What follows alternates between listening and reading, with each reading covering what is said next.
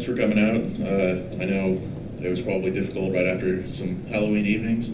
I'm going to talk a bit about the vocabulary of NewSpace. I work for Armadillo Aerospace and have friends at a variety of other companies, so it tends to be a field full of, witticisms and sort of euphemisms for when things go wrong, which they often do. So, do you think it's going to go automatic, or I guess I'll just do it. That's okay. All right, so one of the classics is sort of DinoSpace versus NewSpace. NewSpace are supposedly mammals kind of thing, and it's this idea that we evolve whereas they get wiped out. It's not the greatest comparison all the time because, dinosaurs are awesome, but the other thing is just that, there were, a few 100 million years when mammals were getting stepped on dinosaurs, so it doesn't necessarily say a good thing about us. But the standard NewSpace time interval is 2 years.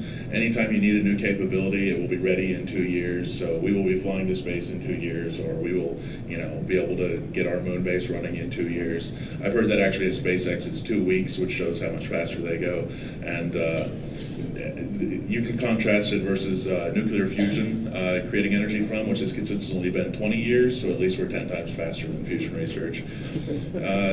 Sort of disdainful terms for things that, it's very easy to make a rocket work on paper, so there are paper rockets.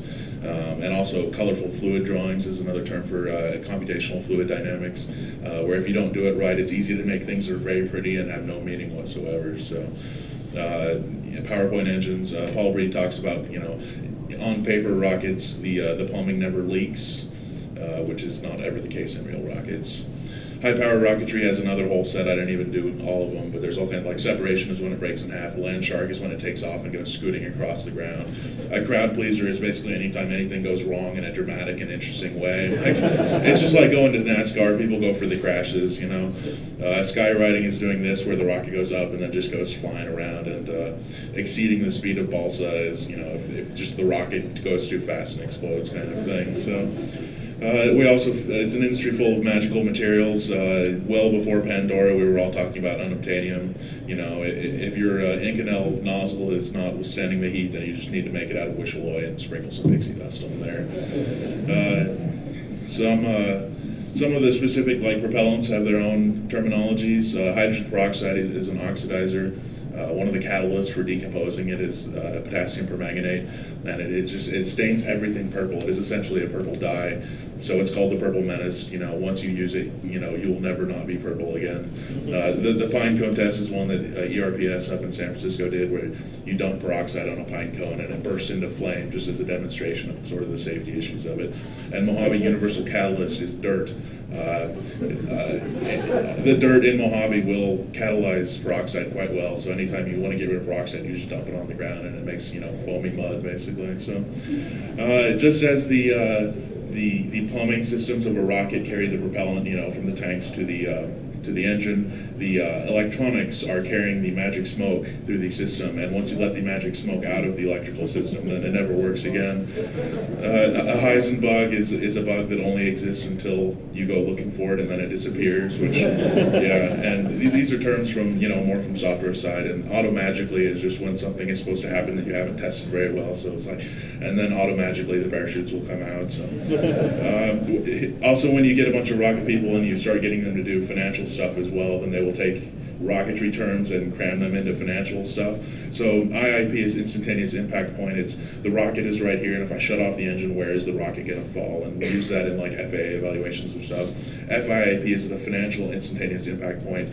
At the current funding level, if we don't get any more investors, where is the company going to fall? ISP is specific impulse. It's how much performance you get out of a quantity of fuel. $P is impulse per dollar, how much thrust you get for the money that you have, kind of thing. A classic of the software world is we'll fix it in software, which to some degree is actually used. You'll be doing a project and it'll NASA will even launch stuff to other planets, and on the flight there, they will actually be programming it and figuring out what it's going to do once it lands. But it's also used jokingly in well, the plumbing just broke off. We'll fix it in software. related in the software stuff is it's just a small change, and what could possibly go wrong. If you ever hear someone, if you're working on a rocket project and they say, what could possibly go wrong, that is your sign to run away as fast as you possibly can. Which related is Baseplosion, which this is from Robot Chicken. One of my, Ian Garcia at the company I used to work at, he is a big fan of Robot Chicken, and so it started to infect all of our stuff, and it's spread further. So anytime something goes wrong, it's a Baseplosion. And there are a variety of different terms for Baseplosions, like a CATO, which is catastrophic. Rapid unplanned disassembly is a great euphemism, or spontaneous disassembly, or a static launch. This is a test from far when it's supposed to go somewhere, and successful test of the fire suppression system. So in rocket engines, there are similar ones too.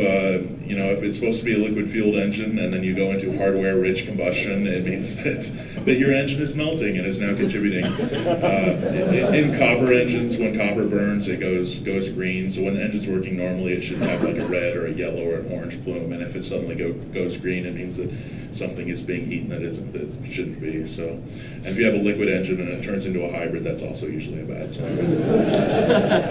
The general terminology in liquid engines, when you have it's possible to get propellant into the engine and then light it, and it'll go bang, and sometimes it'll blow up the engine, and that's called a hard start, which is euphemism in itself.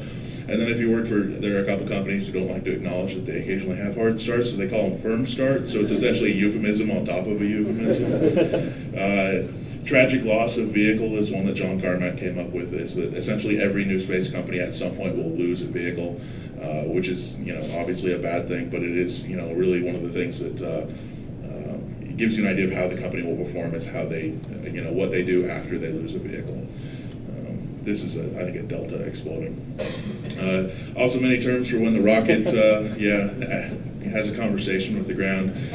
Lithobraking is the free deceleration provided by impact with the dirt kind of thing. A lot of the high power stuff will launch on lakes, and if you come down fast, you can actually stick it back into the ground on a lake. And so there are all kinds of a fishing orbit. Orbital Sciences has had some luck with that recently, launching stuff south and landing slightly lower altitude than they hoped for.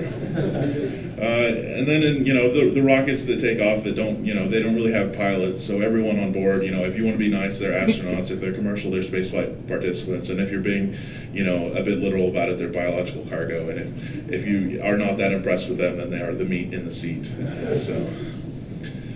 So there is also a progression of problems. It starts with off nominal, which can just mean pretty much anything in a test. But by the time you get to accident, it means that probably something went really, really wrong.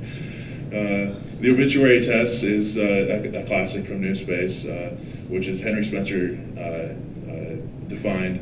Essentially, you no matter what the odds of something are, if you're doing something like something that's not a very good idea, and it kills you, like if something goes really wrong just by sheer odds, and then in your obituary, the question is, will your obituary say, well, this guy was a dumbass, why the hell was he doing that? Or will it say, well, no one would have possibly seen that coming? If at any point you find yourself doing something and if it killed you, that you would posthumously feel like a dumbass for it, then you probably shouldn't be doing it. So I guess the crux of what I was getting at is that many of you will end up being in the space industry and using some of these terms. I would ask you to euphemism well. On the one hand, there's some of these terms are terms of art, and we use them, and it is informative, and sometimes they're entertaining. But the downside is that people will use them to cover their ass, basically, or hide the truth. And anytime you find yourself trying to come up with new terms to really hide the truth from yourself or your boss or the public, then it is your jobs as space people to be honest with what you're doing. It is obviously difficult. It is rocket science. And that was pretty much all I had. Thank you.